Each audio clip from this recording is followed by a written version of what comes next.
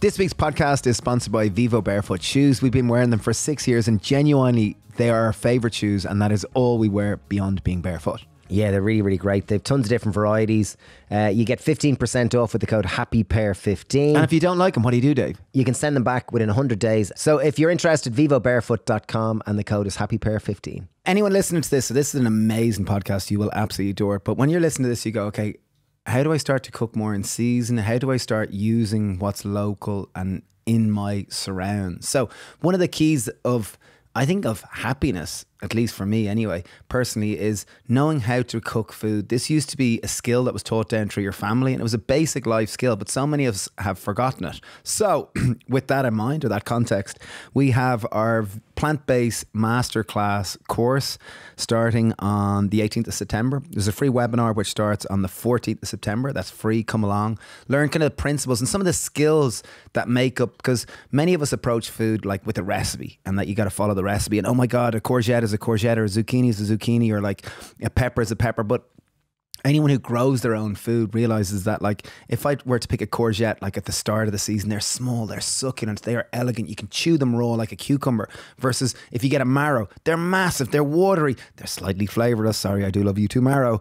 But yeah, just like food is much more complex than we've have approached it. Anyway, if you want to learn the principles of plant-based cooking, check out our masterclass. As I said, there's a free one on the 14th and it starts the 18th. And similarly, we have a sourdough one which starts on the 13th of September. So check them out on our website, thehappypear.ie. Welcome to Happy Pear Podcast. Steve here. I am honoured to have you here. Thanks for joining us today.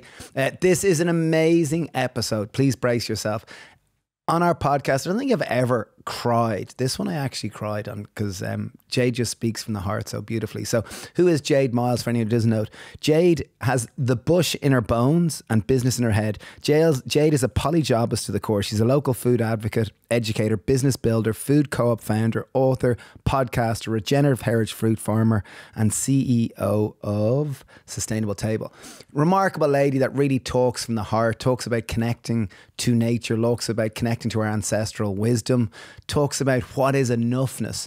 I love this conversation. I think her message is so needed. I think she's a salve to modern day living. And I think ultimately she talks about connection, meaning, presence, purpose, and connecting to nature. Without further ado, we give you the wonderful Jade Miles. Ta-da! Oh, there you are. I look at quite it. yellow. Oh, yeah, you look like you're at a bonfire. That looks cool. Oh, there we are. Now we're better. It looks like almost like morning light. That's better. Like, yeah, I'm in my mother's house because I'm in Melbourne with work for the week, away from the farm. oh, cool. And so I'm just stuck myself in there studying. And are the boys with you? The boys not? No, the boys are at home. The whole family's at home. So that I must kind be of live great this for you. dual life where I'm sometimes farming and I'm sometimes food system advocating, and I'm on the road. So at the moment I'm on the road. Wow. Do you enjoy that?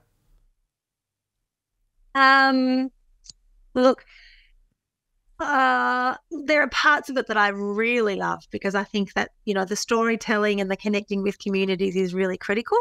And I love that part of it. And I love activating conversations in community. But I actually revel in just hours and hours and hours of life on the farm, and the deep rhythm that comes with life on the farm is probably where I'm my most happy. Yeah, and sometimes it's nice, like I know myself when I travel, there's always that sadness leaving and then that excitement and freedom and liberation when it's like, wow, I have no little little parcels of responsibility that I look after. And it's like, what do I want to do?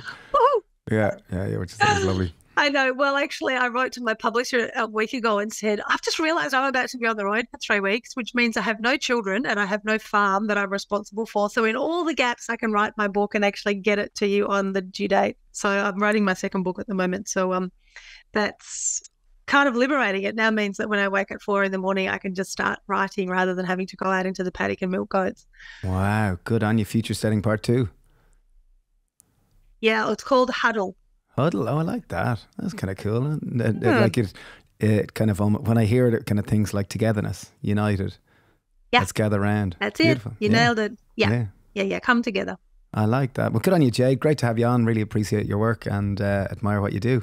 I'd love to just ask straight away is just how you got into it, because like you're so far down the rabbit hole and such an advocate for, you know, connecting to nature, connecting to our food system, understanding soil, the earth, understand that we're intrinsically a part of nature as opposed to this separate thing. And I just wonder, like, were you brought up in this, or how did you get to this place? Because you're such a spokesperson for it, and maybe you weren't always this way. No, I have always been this way. Oh, wow. I grew up in the bush, and my dad What is does an that mean for artist, someone and from my Ireland and mum- England who doesn't have that term, the bush? Like, I go like, did you grow up in a bush? Or like, what? Sorry, excuse my It's a ignorance. very Aussie term. You're It's right. cool though. It's cool. I You really like might it. Say in the wilderness or in the forest. Okay. Yeah. Yeah, the Aussie bush, rural Australia. I grew up in a little tiny community that my very broad and sprawling extended family was also in. So the village that I grew up in, and all of the surrounding villages were filled to the brim with cousins and aunties and uncles. And my parents were fairly ideological in the first decade of my life, really, and they were both permaculture practitioners. Oh, geez, they And were so early. we They were had- early too, weren't they? They were really, really early. It was, you know, Bill Mollison was sort of right there in all of it while it was all forming. And they were pretty ideological in that, you know, whatever they didn't grow, they traded. And whatever we couldn't make from scratch, or an auntie or uncle couldn't make from scratch, we went without, or we traded with others who could. And we lived super simply. So I guess, you know, little things like Dad was an artist and Mum was a nurse, so she was at work and Dad would have us for the day, but he was in painting, so he'd lock himself in the studio and he'd lock us out of the house so we didn't make a mess. And so we literally, you know, got used to living on whatever we could forage or whatever we could pull up from the veggie garden or the orchard. And so we got very used to understanding what time of year it was based on the food we were finding and the way we were feeding ourselves. So my brother and I spent a huge amount of time living pretty bohemian, in a pretty bohemian way. And then also my dad spent a lot of time painting on country with Aboriginal communities, and we would go out with him. And, you know, Dad would go off and paint during the day and we'd knock about camp and just keep the fire ticking and, you know, keep our snake stick with us. And so we lived a pretty... A snake stick, so that's like a stick to ward off snakes. Sorry, I'm a bit afraid of snakes. And we've none in Ireland, so there's this slight obscure fascination with them. Fearful fascination, I'd probably go with. That fearful fascination. Yeah, I didn't develop that till adulthood once I'd had children myself. But yeah, snake stick, you kind of need one when you're in the bush on your own without an adult around. And we always had to keep camp in sight, so we could wander and explore, but we had to keep camp in sight. So this sort of way of being was fairly intrinsic and intuitive for both my brother and I. And really, I moved to the city with my mum when I was about 14 and immersed myself in another life, which was interesting because I'd always been the slightly weird kid.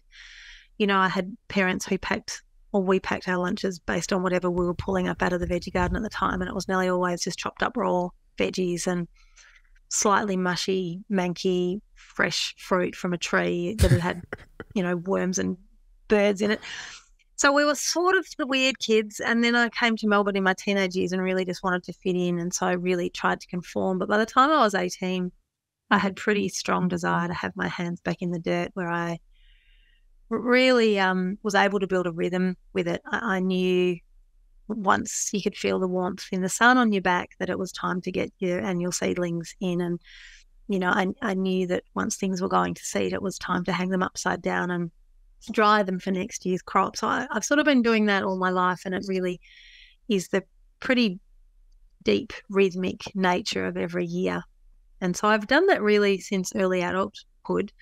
And I was very lucky to meet an amazing bloke, an amazing husband early on. And at 21, we left the city with our degrees in our pocket and went back to the bush, went back not to where I grew up, sadly. I went back to where his family were. And,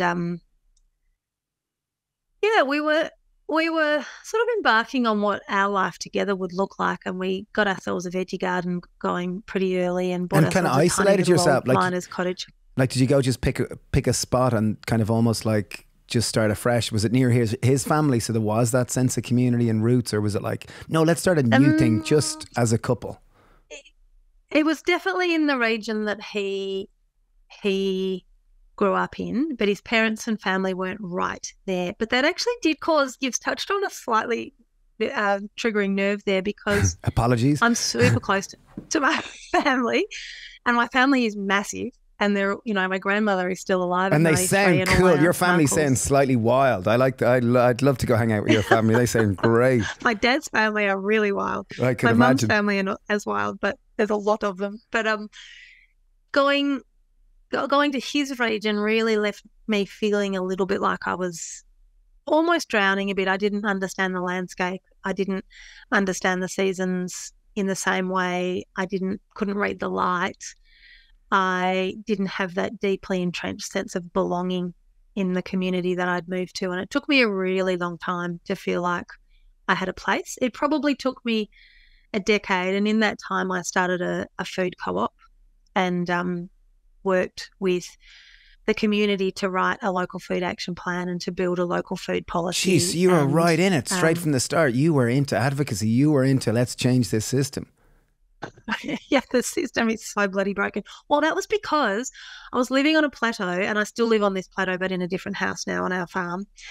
I was living on a plateau that for 4 or 5 generations had been managed by family scale orchardists. And at its peak in the 30s and 40s, there were, 40 family farms that were growing apples or pears or cherries. And by the time I got there, they were down to about 18. And in the first 5 or 6 years that I'd been there, I watched that drop down to just 3. Wow. So now they're on that same plateau.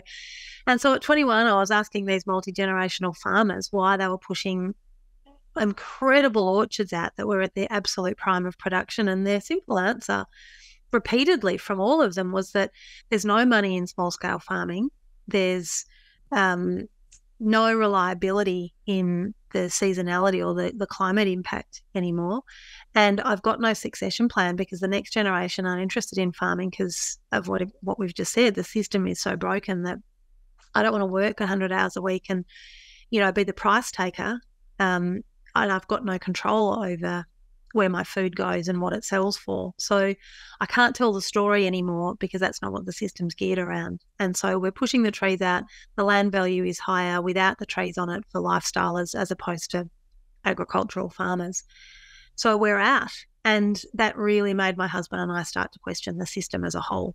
And so at that point we said, let's understand what it looks like when the system gets rebuilt from a localized perspective. And so we went to Vermont in USA. Big trip. Woo-hoo, and we had go Jade. What's that? Big trip. It was a yeah, big trip. Vermont, We USA, took the kids fair too. play. I don't know that they loved us for it. We traipsed them from farm gate to farmers market to food co-op for about 3 months. But look, what it showed us was that a community a similar size to the one we lived in a sort of ecosystem or a geography that was quite similar in terms of the landscape and proximity to bigger capital centres could in fact build a localised food system. And that could look, really interesting in lots of different ways. So we took all of those ideas back to our community and said, what does it look like if we try and build it here? And I'd say Australia is still probably a solid decade behind where the US is at, and certainly some of the European and UK pockets. But we're definitely getting there, and COVID certainly encouraged the expedited process of that because we just didn't have food. And we're so prone to natural disasters like fire and flood and drought that roads get closed and communities get cut off. And, this is starting to become an everyday reality for Australians, especially regional Australians. And so food security and food sovereignty is something that we're really focused on trying to change systemically.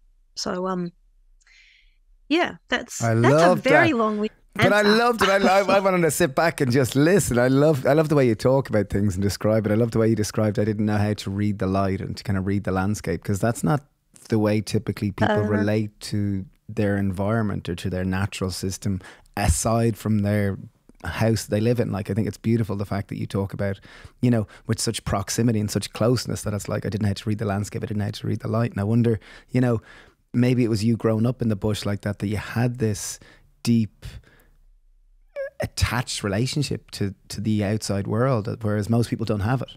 You know, most people, to read light, I'm like, how do you read light? Are you a photographer? I read light. Yeah, no, well, I'm not, but my dad is an artist, and it was something that was encouraged from a very young age to deeply observe your place and understand the weather patterns and know where your water comes from and know where your, you know, prevailing weather systems come from, and know what different light means and the length of shadows and, you know, the depth of colour in your surroundings and the differing greens that you see that represent, you know, a change of season. Or so I think, you know, it's actually something, or it's a skill set that sits in all of us. It's deep ancestral knowing if we truly lean into belonging in a place. And I think in order to change the system, and I mean the entire system, not just the food system, the system that is currently dominated by this prevailing story around endless growth, we need to push back on capitalism, which is really what has framed our understanding of who we are as individuals in the ecosystem that we exist in right now. And the way to do that is to, and you said at the very beginning, it's to understand that we are not separate from the living ecosystem that holds us. We have this critically intertwined symbiotic relationship with it, and we sit no higher in the pecking order than the trees that are in our landscape, than the mycorrhizal fungi that sits in the landscape, than the birds who sing and talk to us. And if we can learn to read and feel and understand all of those things, then it gives you an incredibly deep appreciation for your role in it. And I think having had that from a very early age, and that deep knowing that I belonged somewhere so entirely, that, you know, my gut microbiome spoke to the soil that was around me, because the vast majority of my food got pulled from the dirt under my feet and in my fingernails. I belonged, and that belonging has given me the confidence to really push and drive and be what I want to be in this world, which is someone who's thinking systemically and intentionally and curiously and with humility in the world that is around me. And I think that is actually something that I think is gravely lacking in the culture in the West 100%. that we live in the Western world. And I thought for a very, very long time that if we could change the food system, that was the foundation that would underpin significant change for food sovereignty and for land access and for food access and for equality and for, you know, opportunities to connect to place. But I think, and that's where I'll stay. That's definitely where my place is in the system, and that's in food. That's because farming provides this opportunity to kind of unpack all of that on a micro scale. But I think it's a cultural thing. I think what we ultimately need to do is reframe and make more humble our role in the world. And that's really confronting to unpack, because, you know, we think as humans that if we are the master of our environment and we're in control and we can have what we want when we want it for a price we're willing to pay, regardless of the outcomes of those decisions that we've made and the impact that has on other ecosystems and other humans and other animals. I think we think we're in control, and that puts us at the top of the pecking order, and we feel better about ourselves, and it soothes our ego. So it's really hard to be confronted by the reality that we're not in control, and we're not at the top of the pecking order, and that we actually need to come at this in a way that really does acknowledge our insignificance So, boy, I'm really going into a whole different direction. No, you're doing today, great. but, No, this is you're so on it, because I think it is this humility that's required. Like, it's like so many of us are nature illiterate. Like, we do not know that what we do to nature is what we do to ourselves. We do, like, you speak of like being able to read the light, and I'm like, geez, where'd you learn to do that? That's cool. Or like the depth of the shadows. It's like, wow, cool. I'm like 43 and I'm only learning this stuff and only starting to like learn it as we have our own farm. But it's like, this is something that is not taught in our capitalistic societies. Typically, you know, you're taught to read, to write. You know, the farmers you spoke of on the plateau there, where they couldn't make it work. And part of the reason probably why they couldn't make it work was that they were being sold that their life, the way they were living, simply and elegant, wasn't enough. You know, they were being sold pictures of more, you know, you could go on more holidays and you could have a bigger car and then you'll be happy, like these people here. Whereas previous, when there wasn't such access to media, there were probably, life was just simple and elegant, and you know, you were happy just sitting out eating apples, and you know, it was simpler. There was an understanding of enough. Well, I think long supply chains is what's truly impacted their ability to live comfortably, even if they were living simply. I mean, there's two elements. There's the cultural element of wanting more, not just simplicity, but there's also long supplies can rated from the their eating, and as long as they don't know the name of their farmer and they don't understand the vagaries that farmer has faced, to understand why the apples might be smaller or the broccoli may be lumpier, or, you know, the peas may not have been as pollinated, so they're not as big and fat and full, you know, whatever it might be. If they're not in that the geographic proximity of where that food was grown, they can't ask the question of the farmer, and they can't truly understand it themselves to realise that there were really late frosts, or there were really heavy hail falls that year, or there were particularly strong winds in harvest period, or, you know, there was lots of rain during blossom period. You know, for all of those, like, if you live in the area that your food is grown, you intrinsically understand why those vagaries impact your ability to produce food. And then you're more understanding of Jade the farmer when she says, sorry, all I've got at the moment is 2 varieties of apple because everything else got knocked off by hail. So you're more inclined to say, okay, well, that's all she's got. That's what I'm going to buy, and I'm going to learn how to use that particular product, or I'm going to buy more of it to make sure she's still viable for next year. Or, no, I'm going to value you as my farmer. And you don't do that when there's long supply chains. Yeah, what does, like, for anyone listening, like, who, like, I've worked in food for 20 years now, so I have a good or a reasonable understanding of it. For anyone listening who's going, okay, long supply chains, that sounds interesting. What does that mean? What the heck is a long supply chain? I mean, that is the majority of what our food system is managed by now in your country and mine. Any developed country really has moved beyond a localised food system for the most part. And in this particular country, we're dominated by just 2 main players. It's a duopoly in our supermarket system, and they run on a 3-day just-in-time system, which means that there's only ever 3 days worth of food in any supermarket at any given time. And so we need to make sure that that long supply chain, which is everything that consists of the farmer at one end, right through the truck drivers and the wholesale markets and the value adders and the exporters and the packagers and the ships and the supermarket retailer, right to you at the eater end. So everything that belongs between the farmer and the eater is your supply chain. A long supply chain is one where it takes a really long time and a whole lot of individuals to get it to you. A short supply chain is where there are the fewest number possible between the person that grows it and the person that eats it. And so if you go to a farmer's market as the eater, you'll meet the farmer, and there's no one between the two of you. In all likelihood, that food was picked and packed this morning, which means it's really highly nutrient. It probably means it hasn't travelled very far, so its food miles are minimal, and it's likely that it won't have any packaging on it, which means you're not generating any single-use waste. It also means you can have a conversation with your farmer, and you can look them in the eye and you can give them a hug, and you know, you can buy something that you might not have ever tried before, and you can learn about what you do with those things because they'll tell you. And it means you get to know them and you develop a beautiful relationship with them, and you understand their experience of growing the food that they're producing for you to put on the plate of your families. meal times.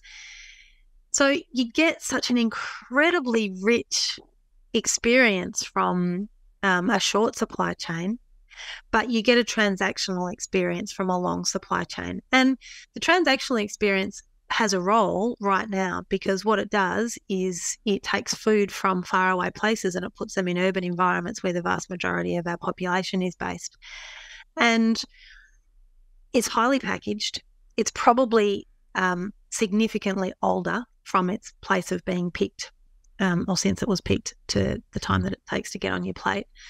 It's probably less nutrient rich because of that fact.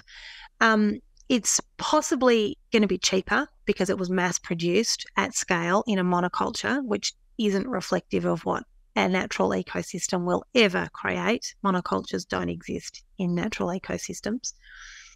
And the likelihood that you will value every part of the food that you've purchased at a lower price in a single-use packaged environment from a really long way away is much, much, much lower, because you don't value the person that put the work in to create it for you, and you probably paid less for it because of their scaling capabilities, that you're really happy to waste it. And so in Australia, and I'm not sure what your stats are, but I suspect they're probably similar, in Australia, 50% of all food that is produced is wasted. And the vast majority of that is wasted at the farm gate or at the wholesale gate. It doesn't even make it off the farm often because it doesn't meet regulation for the supermarket requirements. It got impacted by a natural disaster. And so it's, we had one of our farmers, we were managing another farm's orchard for a while, and we were running it as a pick your own. And he's fifth generation farmer, and he came to us on a Tuesday and said, I've got a whole crop of Granny Smiths, and they're a really bright green apple. I don't know if you have grannies over there, but they're one of Australia's sort of icon green tart apples. Yeah. Oh yeah, I always loved them growing up. Loved them. The grannies. Well, he had tree ripened his, and they were quite yellow. And the supermarket said to him, "We can't buy them. They're too yellow. They won't sell in the shops." And he said, "But have you tried one? They are so much better. They are mouth-wateringly amazing." They said, "No, they're not the quintessential granny. They need to be green because you've had them on it's been a particularly hot summer. They're quite golden on one side. We won't take them." So he came to us on the Tuesday and said, "I'm done. I now have to either push all these trees out, and I'm not going to get anything for that crop. What do I do with them?" And we said, "Let us run a pick your own, because people want to know where their food comes from." He said, "No, why would anyone want to know where their food comes from, and why would anyone come and do the hard work that we're used to doing?" By that Sunday, we'd convinced him to do it. We'd put the word out to our food network, and literally hundreds and hundreds of people turned up and bought tons and tons of apples at a price that he dictated as opposed to the price that the supermarket dictated, and pretty well cleared his crop. And he came to us that night in tears and said, "Never in a million years did I imagine that people would want to know my name." He said, "Do you know how many times people asked me my name today? No one has ever asked me my name, and they wanted to know my name so that they could remember me while they ate the food that I had grown for them." And he said that it has completely changed my understanding of what I should do with food and how food should be grown and who should be eating it and what that process should look like.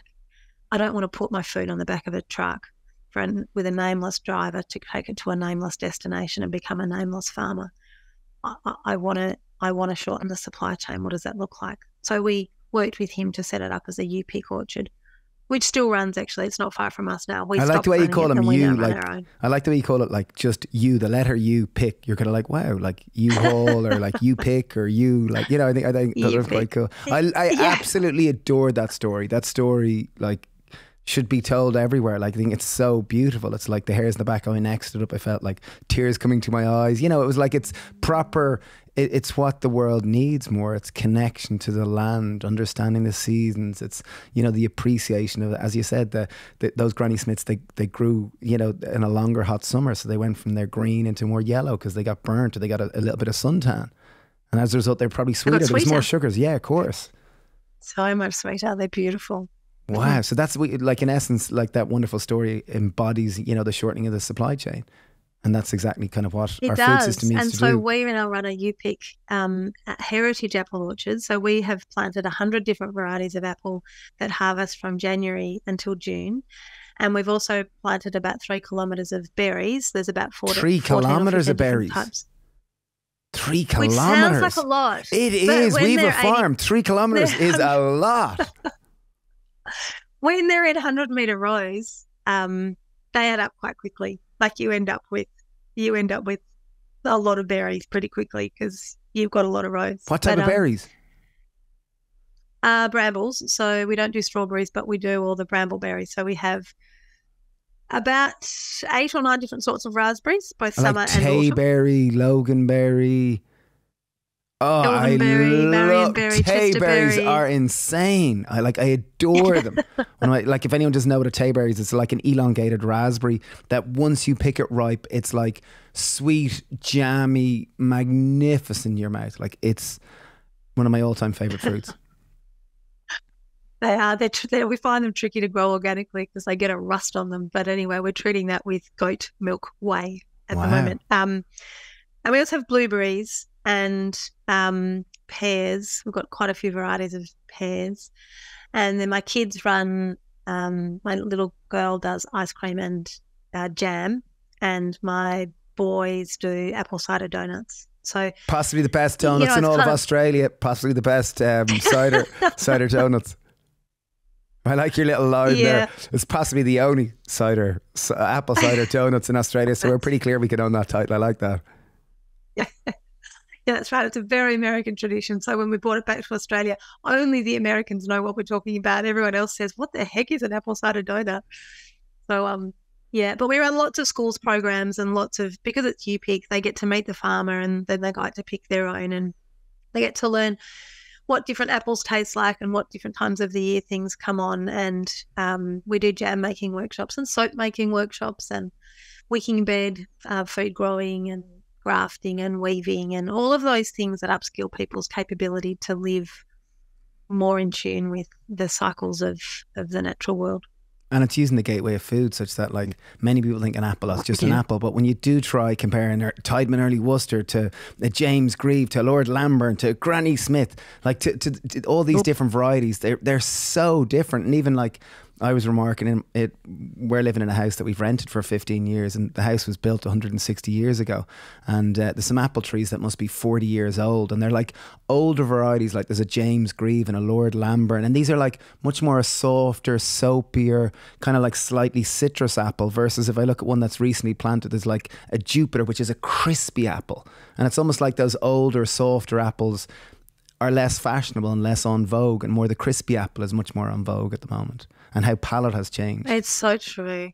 Well, there's over 7,000 varieties of apple in the world. 7,000? Wow.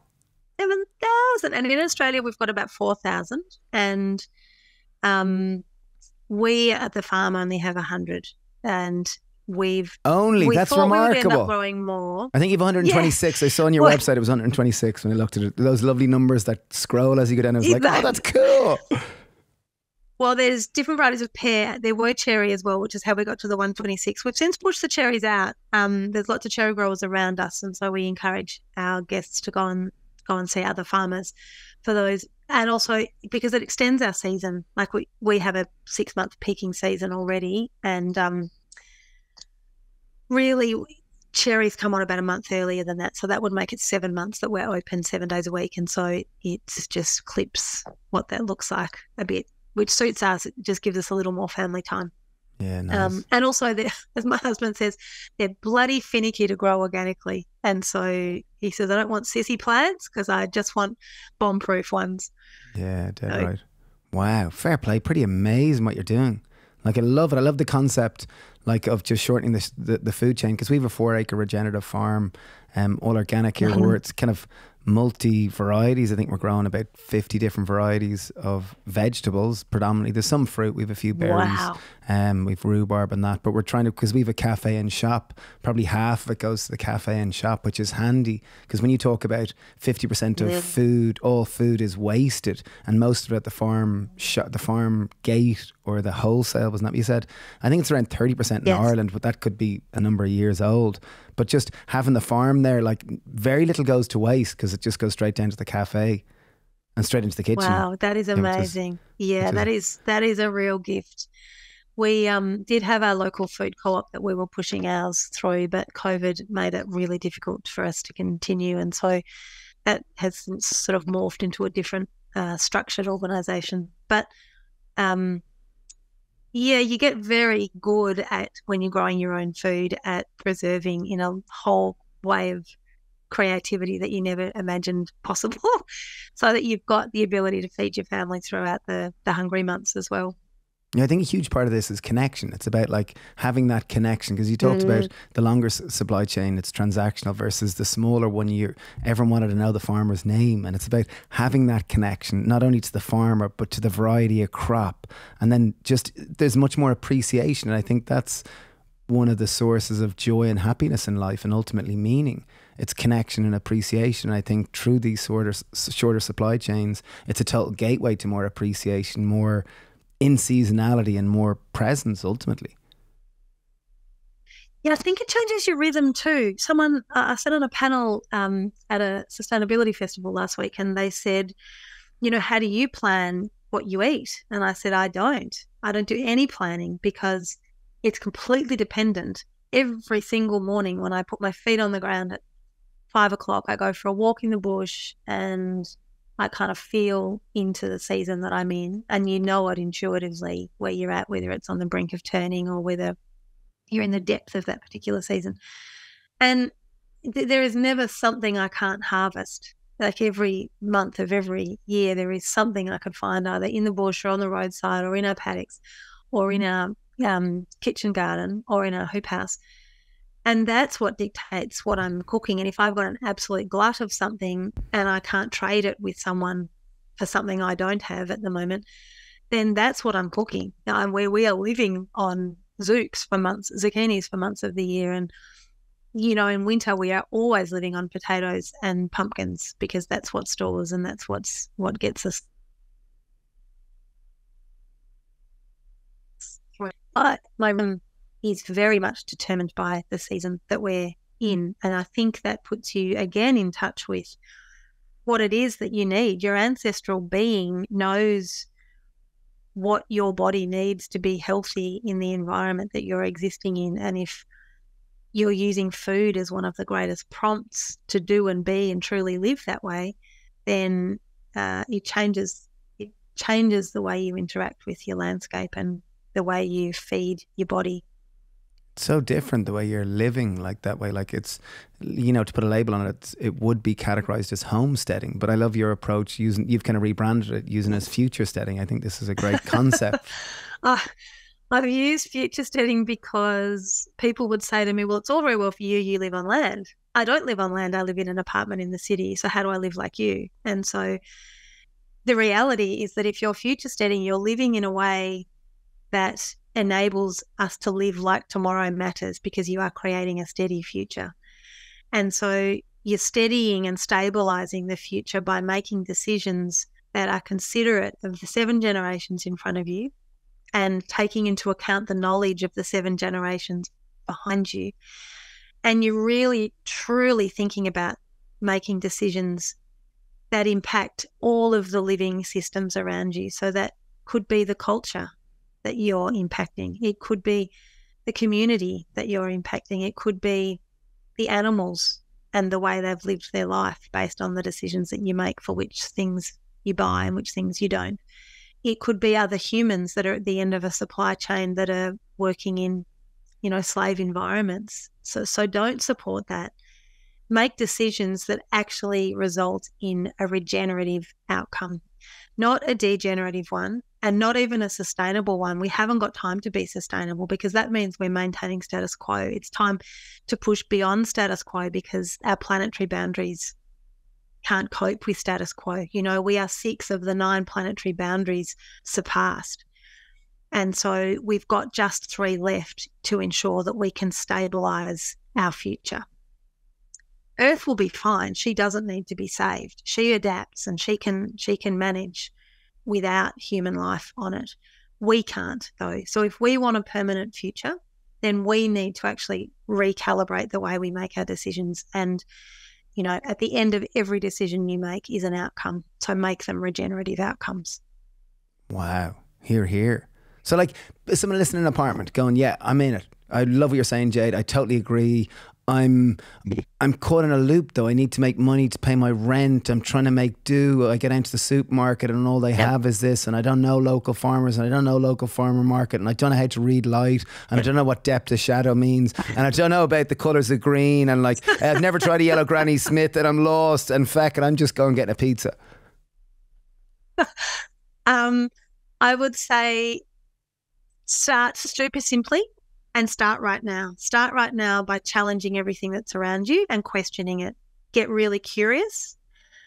Honour the fact that you've got the skills that you've got because of the life that you've lived, and there's nothing wrong with that. But today you can start to change what that looks like. You can learn new skills. You can connect with community in different ways.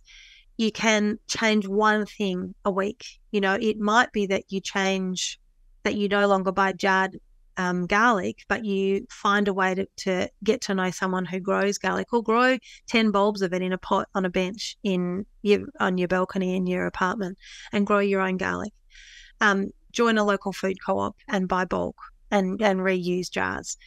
You know, join a sewing group and teach each other. Join a fermenting group and teach each other. Learn how to create wicking beds and do that at a local I love the sewing club. Sewing club is cool. I'm here with Shawnee. Shawnee's doing all the sound. And Shawnee's like, would I call you a seamster, Shawnee? A multifaceted man, or a renaissance man. But Shawnee's like, he looks like a bear wrestler. Like he's got a cool beard. He's big and strong, and really secretly inside wants to be a wrestler one day. But Shawnee, like, is this like knows how to fix. His partner has a what do I call it? Vintage clothes store, and Shawnee does all the kind of, you know, the fixing of stuff and sewing of stuff and that. So I think sewing's cool, and I think fixing what we have. Can we talk briefly about that? The importance of like learning how to fix what we have, because like even there, I was just saying there beforehand, I got a hole in a jumper that I really like, and like it was like we were talking about can I get an elbow patch? Like, here, can we do this? And can you teach me how to fix it? Well, I didn't say it. I asked would he do it, but it was like actually now it's like, will you teach me how to do it so I can feel more empowered? Because we live in a culture that's disposable, and it's like, get a new one, and new is good and old is bad. Whereas, like, I love that famous a friend Yuri used to always say, I can't afford not to buy good quality. And he'd like buy a pair of shoes that he'd get years out of, and it didn't mind fashion. It was just, there was function over fashion. Yeah, well, you can have both if you take your own identity into your own hands and create your own sort of look and feel. I think using what you've got with the skills that you have and the community that you've got around you. Really? I ask this question all the time when I'm on my future steading talks. Like, how much is enough? How about we redefine I love this topic. What success looks What's like? enough for you? What's enough for you? What's enough for you?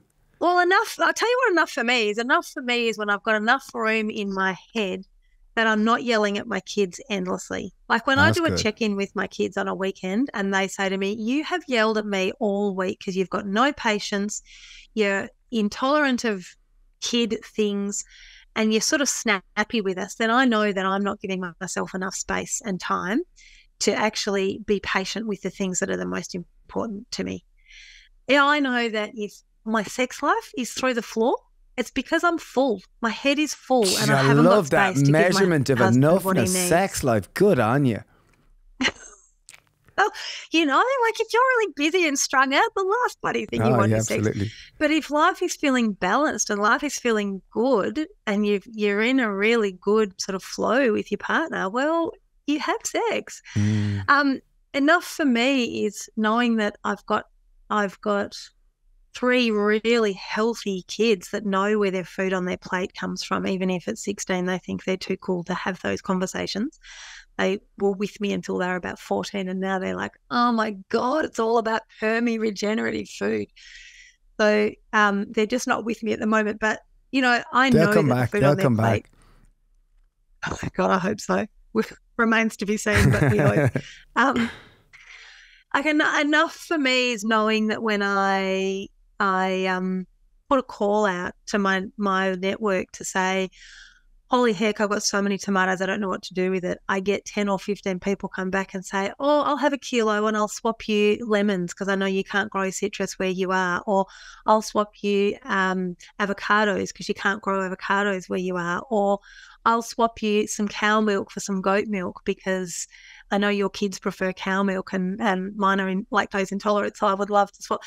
That for me is enough because it tells me that I've got a community that is deeply connected, that has completely got my back, that will fill all the gaps if I've got any, and that, enable a really rich, full life that feels like it has belonging and community around us. And it has resilience. Like we've been through 3 fires in the last 15 years.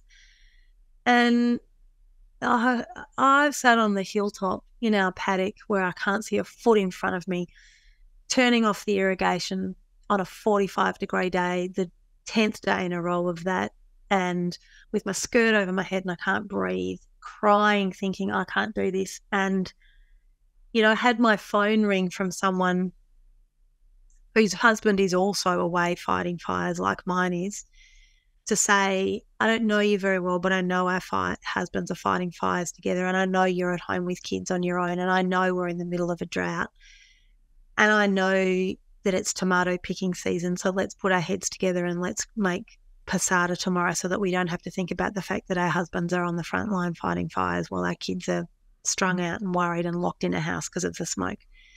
Like, I know what it actually looks like to live in an environment that is being directly impacted by a warming climate. And as a farmer who lives in a remote or a regional area, knowing I've got a community around me that will hold me is what my enough looks like. Wow, beautiful. Hear, hear. I love that last bit. I have tears coming in my eye after you talking about that. Jeez, that sounds hard. Wow. Fair play. Yeah, I don't want another one of those. It's been a couple of years since one of those seasons, but they are bloody tough and they wear you down. And we get to the point now where our littlest one says, oh no, is it summer again? I hate summer. Dad goes away and it's dangerous and it's hot and we get locked inside because it's so smoky. We've now had so many summers where we're on fire that our kids now fear summer. And, I don't need new shiny shit to fill those gaps. I need my community around me to put their arms around me and let me cry on their shoulder and entertain my kids when they need a different house to go to because they've been locked in for weeks on end because the smoke stings their eyes and makes them cough. And, that's what enough looks like. We've got to recalibrate enough and we've got to recalibrate success. And as a culture, we've got to do it now because we are hurtling to a place that we don't have the skills right now to exist in comfortably. And there is something in every one of us, and this is kind of where I started. We are a custodial species. We have the capability to use our head and our hands and our heart, and we can do that in unison. And that makes us pretty bloody amazing as a species. But we have to reactivate our ancestral knowledge systems. They sit in every one of us. And it's not okay for us to continue to sit back and let this state of dis-ease dominate the way we make our decisions, so that we prioritise convenience and cost over community and ecological systems. Like, the thing that will hold us when the shit hits the fan isn't capability to go to the shops and buy something. It'll be our capability to reuse and rebuild and to share and to compromise and to integrate and to combine forces in a newly formed culture that is accepting and not divisive. And, it's going to be the people around us and the ecosystem that does or doesn't hold us. Yeah, everything you say, I'm so with. Here. Like, I think ancestral connecting with our ancestral wisdom is just understanding, as you said, 7 generations previously and how they've lived, and respect that and understand that we're just simply a blip in the river of life that goes on. And if human life is to continue, we need to do our piece, and we need to start to live with enoughness and knowing what enoughness is, and knowing that there's more to life than the next shiny object. And as you said, it's about community, that when the shit hits the fan and life gets difficult and we're all struggling, it's like, do we have people to turn to that will mind us? And do we have friends that grow food? And do we grow food? And do we have skills that we can share with them so that we can just all harmonious integrate and work together? Food and medicine. I think medicine often gets forgotten. And, witches were burnt at the stake in your country, especially in your continent, especially. They had knowledge that we can only dream of, and so too do our Indigenous elders here in our country.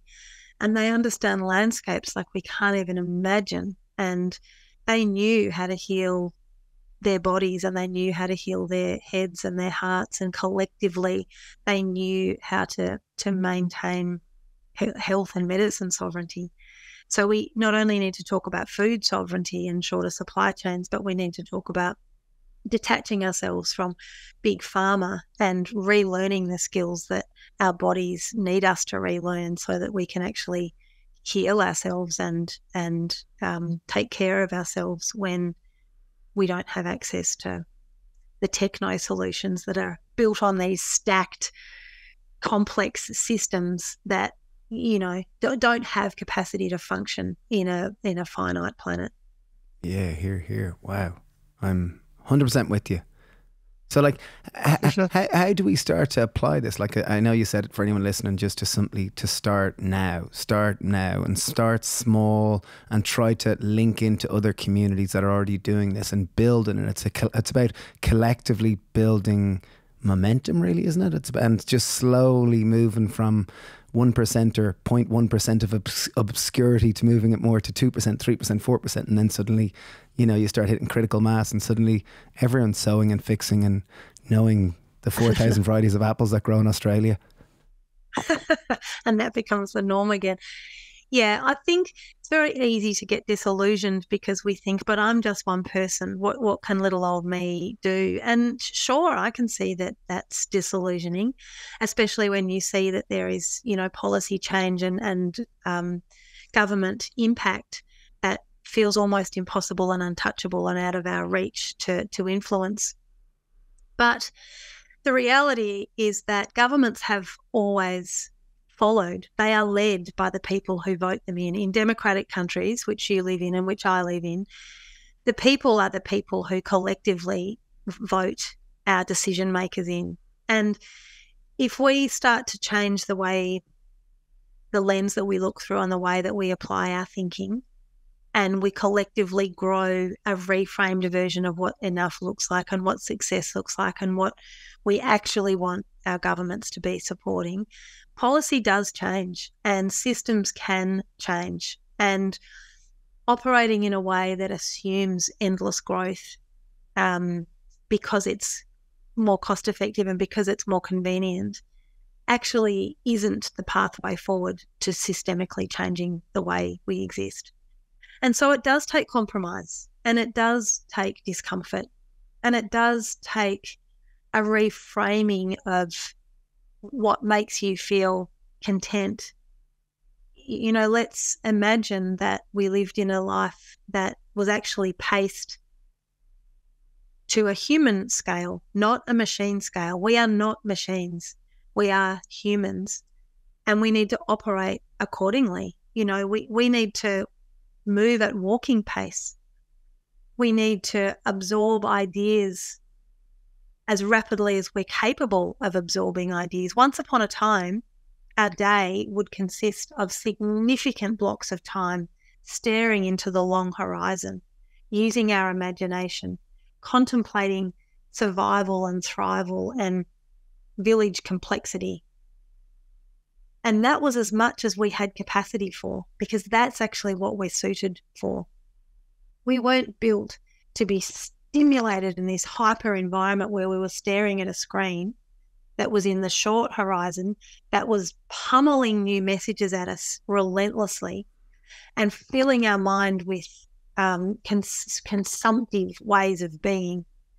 Like, the most powerful thing that we can do is just stop, push back on those endless white noise messages that tell us that we need more, that we need bigger, that we need new. Shut your laptop, shut your phone, look to the long horizon. Let your imagination run wild. Be still, be calm, feel your heartbeat. Co-regulate with someone that you love by putting your hand on their chest and looking into their eyes and taking 10 deep breaths.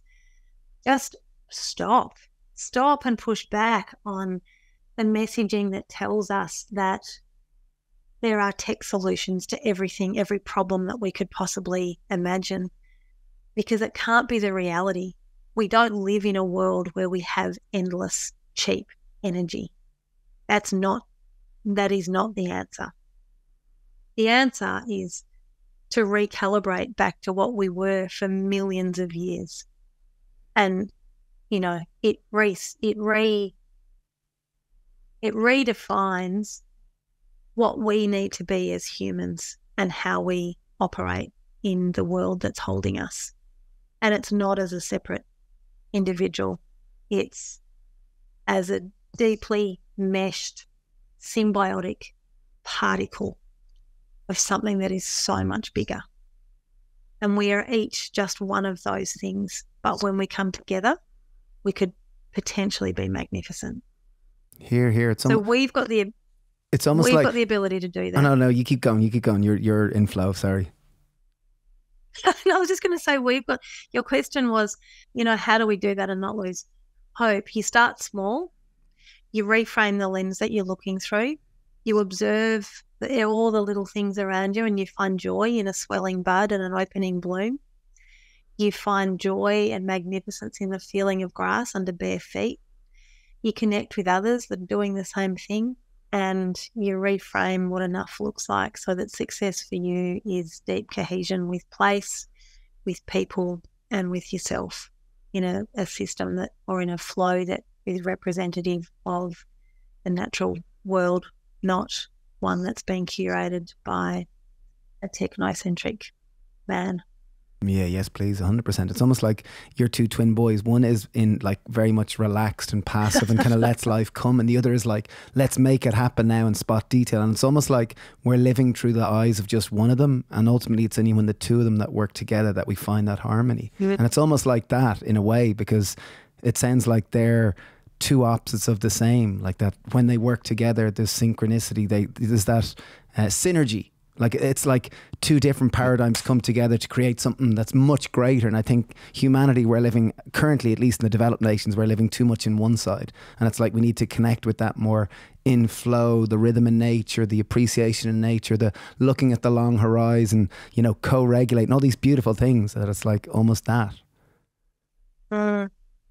Yeah. Start with a sit spot. Find a sit spot today. A sit spot? That's a spot just to sit and watch.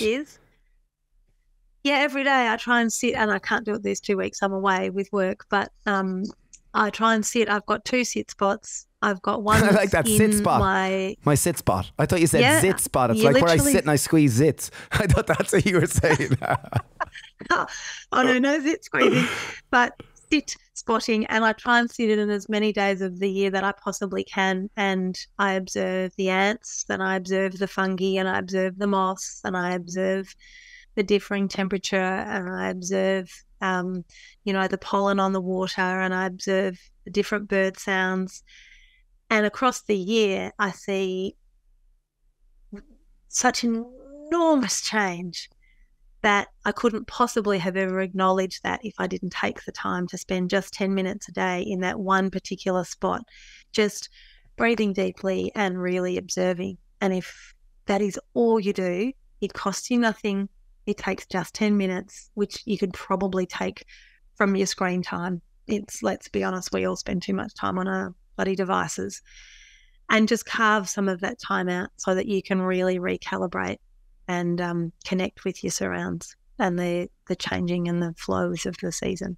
Sit spotting is the one I'm going to take. I love that. I kind of have a more moving spot. We swim in the sea every day at sunrise, so I see it, the same little beach, how it changes every day. And we've been doing it for about 8 years, but it's like, it really does. You appreciate the change in the seasons, even like how the tides change the sand on the beach that day, or how there's more seaweed today, or oh wow, there's a little bit of fluff on the sea there today. Didn't know that. Oh, the cormorants are back. How are you, cormorants? We saw a seal today. How exciting. Little things like that are always spring or autumn will bring these dramatic sunrises, and summer can be just more, they can be a bit boring. Not boring, like they're beautiful, but like if you get 10 of the same after, you're kind of like, oh, I want a bit of cloud, a bit more drama.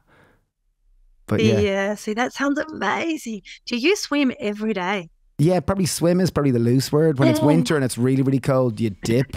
But we call it swimming, but, dipping doesn't sound the same. But like when it's really cold, yeah, we get in every day. And there's a whole group of us. There's great community in it. Really great community. Oh, that sounds magnificent. I really love that. I hope one day I get to visit. Come join and bring your the Dobros. We can show them we have a bakery. We have a bakery and a cafe. Our business is called the Happy Pear because like we're a pair of twins. And there's loads of parts of the business. So it should be P-A-I-R. Yeah, but we started with a fruit and veg shop, so pears. I love it. Yeah, it's cool. Are you two different? I'm probably not the best one to say it, but we're very similar. Like genetically, we're 99.9 recurring identical. We're mirror twins, so I'm left-handed, he's right-handed. And we are quite different, but we're also very similar. Like, and it's like, some people say, I was talking to the really loud one. It's like, it depends on which day. Like, one will be louder, one will be more passive. It depends. We're very... Like we finish each other's sentence. If he was here, like you're always kind of. I'm sorry, Dave wasn't here today. I guess there's babies possibly coming. You would have seen it because you finish each other's sentence. You're kind of sharing thoughts very fluidly. Like it's very easy, and you can kind of read each other very, very well. It's beautiful. We love it. It's one of the greatest joy I have in life is having a twin because it's like you have that unconditional support. I used to say when they were little, it's like a superpower, but it's also an absolute curse because you can push each other's buttons like no other human can. And boy, if anyone tries to get in between the two of you, even if you've got a knife at the other one's neck, they then turn on you. I don't know if you've ever had that experience, but my boys can honestly be putting each other through the wall. And if I get involved, they both turn on me. Yeah. And you think, why get involved? Oh, and that's twins in a nutshell. But like, I think like when we reach a certain age, you just stop fighting because you realize like it's totally, there's no point in it. Like you're just going to wreck each other. So you don't fight anymore. You might bicker a little bit, but underneath like nothing's ever a problem. That way there's that unconditional support. It really is a superpower, isn't it? Yeah, it's great. Yeah, tell the lads they're welcome. Come anytime. Because we have a bakery so they can try their dough bros. To meet an adult group of twins. Wow. Yeah. Everything sounds incredible. Well, for my second book, I did a US tour for my first book up the east coast of America. But I had lots of people in the UK saying, please, can you bring the book over here? And come huddle. For the second book, you can huddle over here. Yeah, I'll do a huddle tour in the UK. So we're Ireland, so just the little island beside England, and we're like on the east coast, just south of Dublin. It's cool. We have a cool little setup. It's really cool. Come visit. You can come. Dave's building a little spare kind of like guest, like little kind of bit in his garden. So come stay. Wow. Sounds like you've just created the most amazing place. Well, yours sounds pretty remarkable too. Like very remarkable. I mean, you know how hard work it is. People say, God, I just want to live like this. And you think, all right, you're welcome to the midnight head torch weeding session because that's what happens. Yep, I know that. Like anyone kind of romanticize, I'm thinking of starting a food business. Like first thing is you have to like hard work. There's romance, there's beauty, there's amazing moments. It's incredible. But like you have to be a grafter. If you're not a grafter, don't get into it. Yeah, it's so true, isn't it? You really have to revel in the doing and you have to be happy to do it in a state of discomfort because it's often raining and it's often muddy and it's often full of animal poo and it's all the things that kind of make your nose screw up if you haven't really thought it through. And you're often broke and you're often particularly tired. Yeah, I know all those bits well. All that. Yeah, Jade, you're remarkable. You really are. You're so eloquent and so, even when I was listening there, it was like, very rarely have I listened to someone tell stories where like there's tears coming to my eyes that they're so real and so connecting to my heart. So thank you. You're very elegant with how you talk. thank you. I think I wrote a book and my very best friend said, "You're not an author. You're just a talker on paper."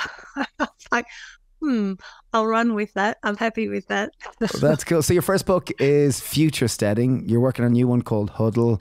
For anyone from Australia, your farm is Black Barn Farms, and there's like you pick. And can people order your fruit? Like you sell fruit trees, like amazing variety of fruit trees on your website. I was looking. Like even I didn't know half the varieties. And like we have a fruit shop for 20 years. No. Yeah, look, there's just so many. You mentioned some before that I thought, oh, I've not heard of that one. Yes, and I also have the podcast, the Future Steading podcast. Yes, and I did look at that. That is on a bit of hold at the moment because I work full-time off farm at the moment as the CEO of Sustainable Table, which is an organisation that identifies incredible regenerative ag or local food system projects across the country, and then we bring investors to the table to fund those projects that would otherwise be probably, too transformative to actually get mainstream funding. And so that's the work that I do, mostly on my feet in front of audiences who are eager to understand why regenerative farming is so critical to, and systems change around this sector is so critical to planetary boundary support. So I am off farm quite a bit at the moment, but yes, you could also look Sustainable Table up. Yeah, I didn't even see that one. Wow, okay, must dig into that one more. Look, I think most people don't realise I have an off-farm job, and often that's because I sort of have an on-farm job and an off-farm job in equal part full-time, but it's not really the public side of what I do, but it's equally as related. Yeah. Wow, Jade, you're amazing. I look forward to meeting you. Yeah, that would be amazing. I would love to do that. The book doesn't come out until May 2025, which sounds like a 500 years away, but there's a lot. It just takes a really long time to get illustrated books to print. But I will look to come to your summer either later that year or the following year. Okay, our summers aren't that warm, so you'd be happy.